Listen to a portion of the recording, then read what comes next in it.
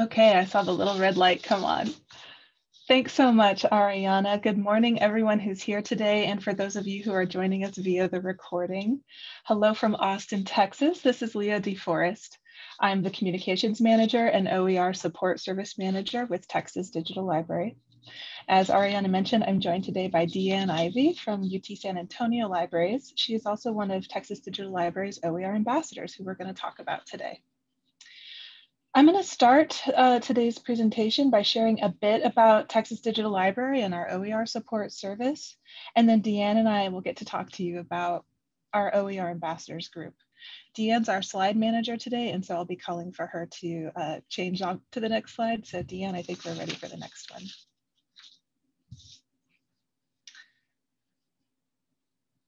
Thanks. What you see here is TDL's mission statement.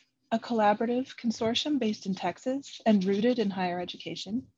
The Texas Digital Library builds capacity among our membership for ensuring equitable access to and preservation of digital content of value to research, instruction, cultural heritage, and institutional memory.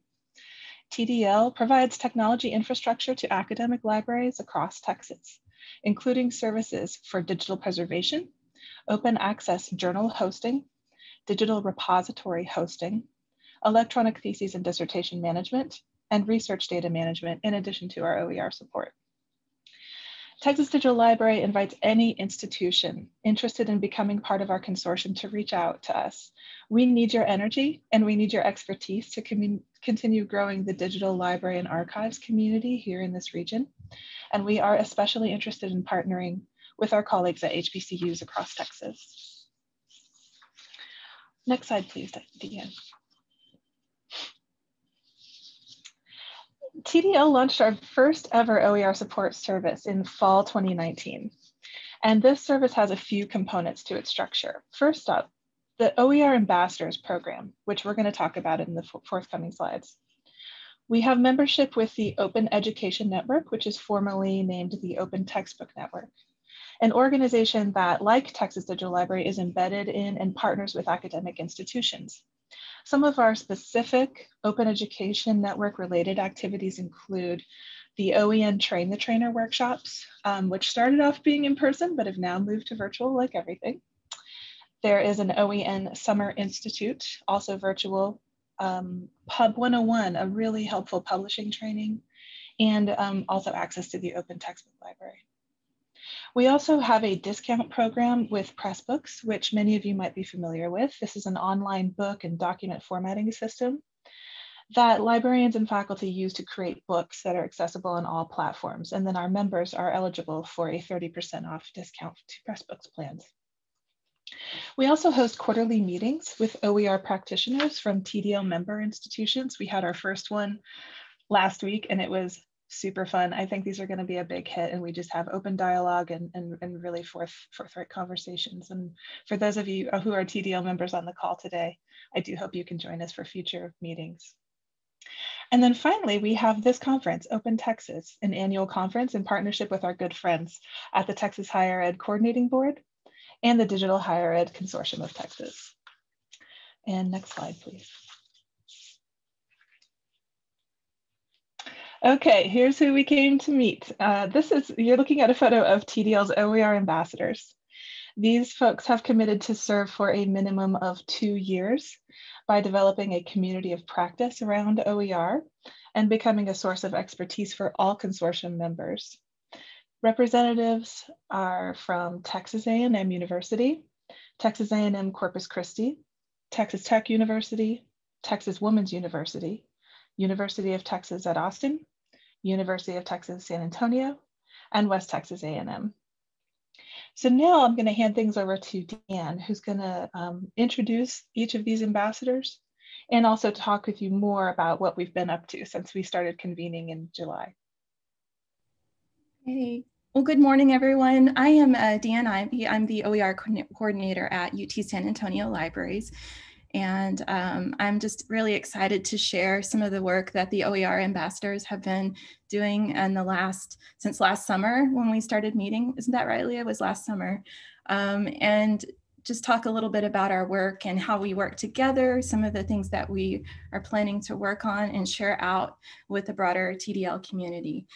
So I'll talk a little bit about, Leah mentioned the institutions that are represented by the ambassadors, but I'll talk a little bit about the individuals that represent those institutions. So we have on the far left side of the screen, Ashley Morrison, UT Austin. Taylor is next, kind of just a bit over. And she is at West Texas A&M University. Rusty Kimball represents A&M College Station. We have Lisa Lewis from A&M Corpus Christi. And then Amanda Zerang from Texas Women's University. And Lisa Lewis, I'm sorry, excuse me, Laura Hines from Texas Tech. And then of course, me, I'm over on the right representing UT San Antonio. And it's really, truly been a pleasure working with this team to talk about our OER initiatives at our different campuses and some of the work that we can contribute to at a higher level too at the state to create awareness and also to support OER initiatives across the state at TDL member institutions. So I'm really excited to be a part of this team, and it really truly has been an amazing ride so far. Really has opened a lot of doors. I know that we're a little bit of a barrier for me, you know, opening the conversation up at a broader level. So some of the things that we've been doing since last summer, we do have monthly meetings, and it's been so amazing to be able to talk about OER during this time of online learning when it's needed more. Now than ever, to be able to talk about different initiatives at our different campuses, some of the workshops that we're planning for faculty to help get the word out about, you know, the benefits of using OER during online learning during this time. We truly do help each other with a variety of things. I mean, some of the things that I can think of in the past, you know, 6 months that have been so helpful to discuss with this team are things like activities for Open Education Week and what are we planning?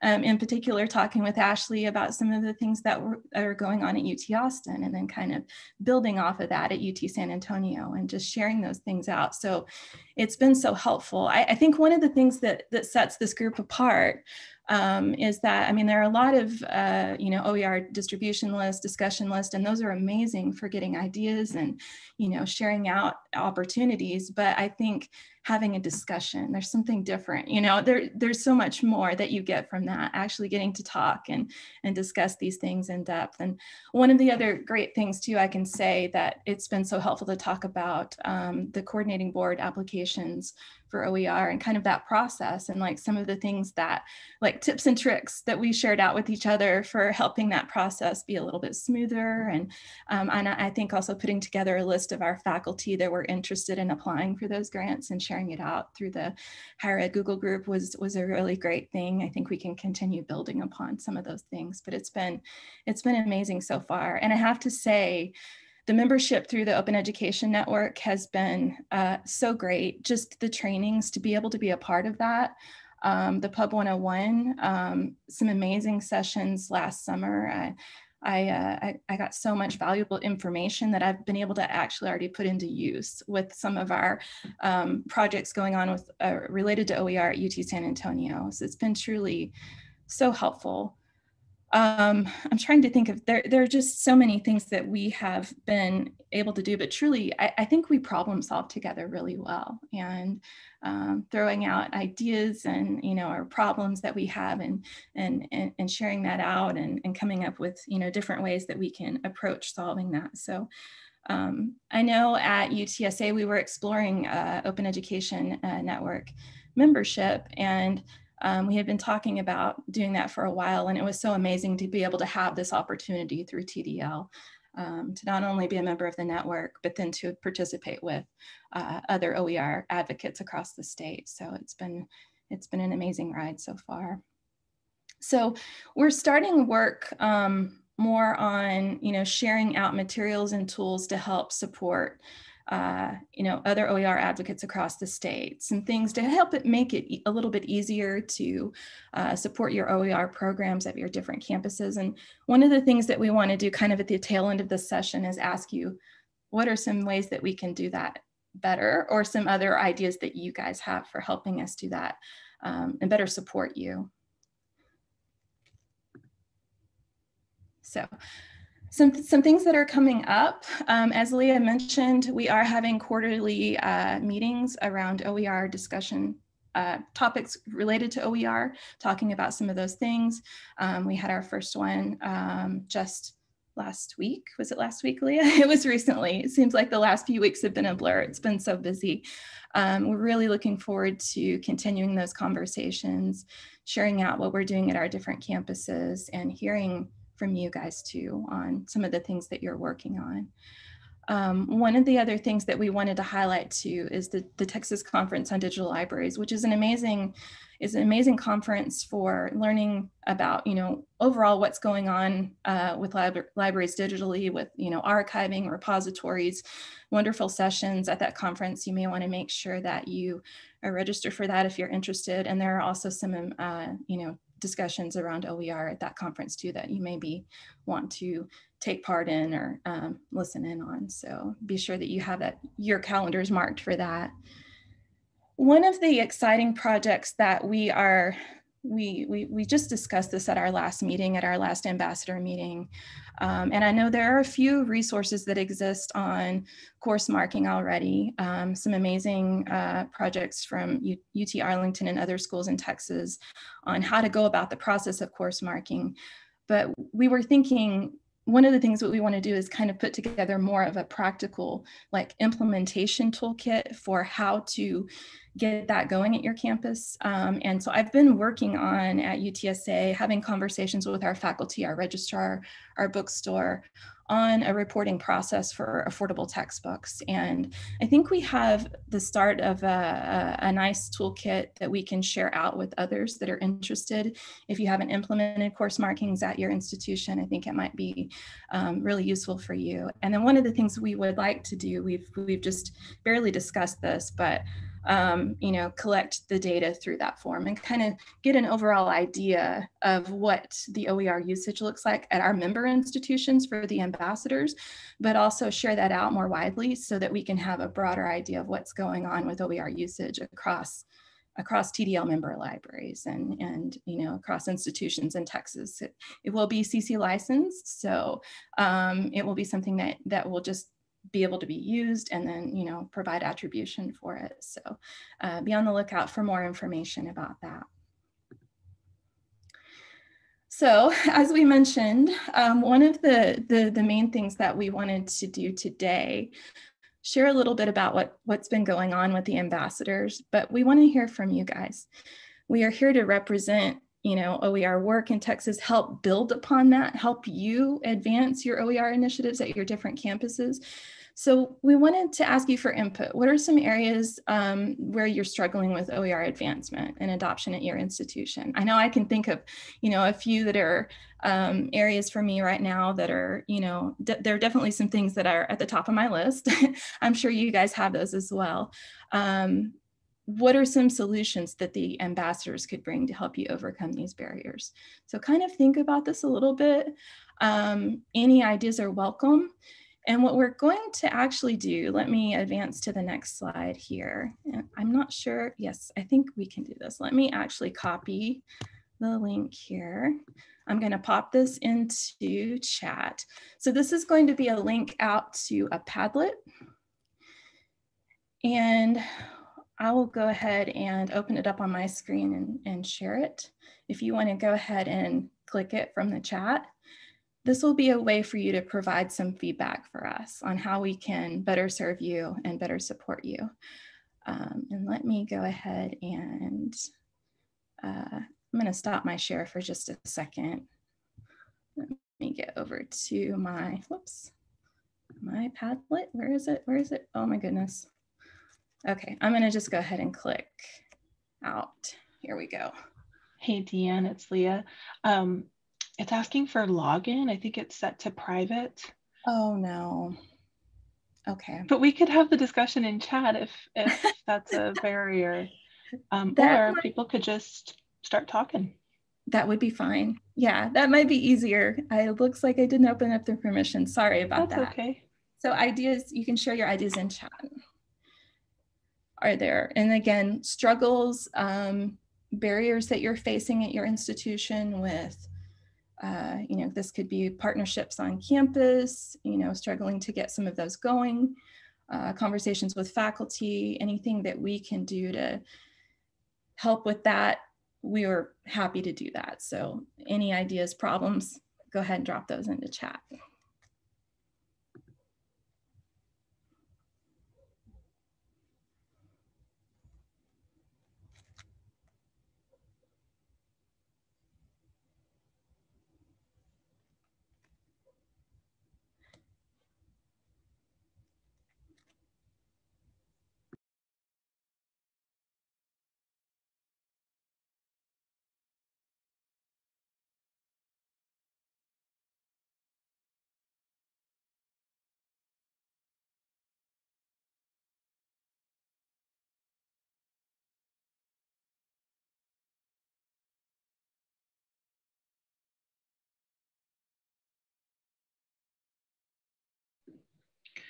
Thanks, Dean. So Dean Hendricks with UT San Antonio. Not necessarily a problem, but something that gets overlooked is that OER could be a great fundraising opportunity for the library and department. Dean, do you have an example of what that might look like? Yeah. Can y'all hear me? Okay. Yeah, hi. Yeah. No, I just think that one of the things the ambassador program and just thinking about brainstorming is preaching the word even outside of your institution. I know we have to build up the students are an easy win, faculty less so, and administrators less so, but who are easy wins, and I don't know if the ambassador are people out in the public. They do want to reduce the cost of higher ed. And we have had success pushing OER. It sells itself, I think. It's a very easily, you know, in the fundraising world, it's, you know, identifying a problem, which is, we've all experienced $300 textbooks. We've all experienced bills that we can't pay, and donors want to help students directly. And I think Deanne, in coordination with our development officer, Felipe Barrera, have done a really good job of making a simple, non-technical case for OER to our community. And I don't want to jinx it, but we're on the cusp of getting a big donation right now, 6 figures for OER, just OER. So it's something that I think that as you go along, the ambassadors, I think Deanne could probably share some of our materials that we've used and our techniques that we've used to engage the general public. Sorry, I just gave you more work, Deanne. My bad. No, I actually was working with Felipe on this I think it was last month, and we were putting together like just like a one-pager. You know, it's been great working with Felipe because he really, I think, helps me break it down into terms that a donor would understand, and, you know, to help, you know, encourage the support. So we put together like a one-pager talking about, you know, benefits of free textbooks for our students, how it really helps them, and how it also helps faculty, but in very simple terms. And so, yeah, we could definitely share some of those templates out. We also did a crowdfunding project with student government. We're trying to bring that back, hopefully this year. It's been a little harder, you know, with some of these, and it's been a little bit difficult, but things have been easier too. So, but there are definitely some templates we can share out with regard to donors and partnerships with student government as well. Got some interesting comments happening in chat. And I don't want to forget track of time, Ariana. I think we've got, what, 4 minutes left? So go ahead and toss your questions in chat. But Jesus, hello. It would be interesting to see suggested language for an institutional policy that creates an intellectual property carve-out supporting the development of materials using Creative Commons licensing. Jesus, I'm wondering, either in chat or go ahead and unmute yourself if you could